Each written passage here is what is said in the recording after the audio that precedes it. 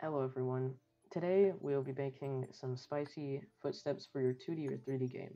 Here's a demo of what we'll be making.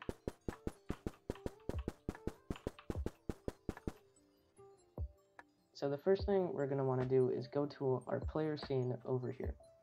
So we should have 3 nodes that are essential to this, as well as the player, of course. We should have the animation player, which should have a walk cycle for whatever direction he's going in, and it should have a dedicated time to that walk cycle. So ours is 0.2 seconds, so we'll be playing a footstep every 0.2 seconds.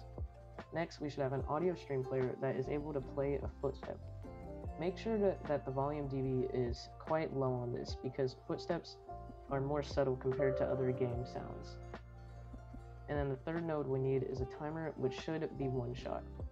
So here we check, is the player moving? And then if he's not, then it's going to be idle. Otherwise, we're going to need to play a footstep, which is what this code does.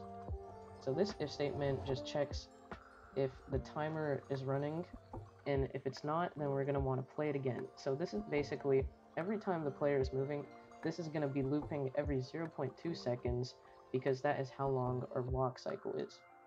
These 2 lines will be in charge of playing the audio. This pitch scale line right here gives the pitch a bit of randomness to give a bit of realism to the walk. This makes it so it sounds like it's more of a human walking rather than a robot. And then right here, we play the audio.